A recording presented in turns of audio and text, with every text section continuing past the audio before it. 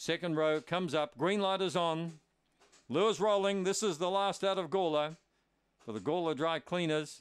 They're racing, and Steele was the very first to show out in the initial stages from Long Gully Ella, and also getting along the inside, Kraken back. Further back on the field, Big Black Cian, Dunkirk. There, followed by Dakota Grace, and last of all is Dolly Joe, but Steele's where all favourites should be. Out by 3 lengths and highballing. Turns the corner from Kraken back, and they're followed by Long Gully Ella. Steele wins, Kraken back.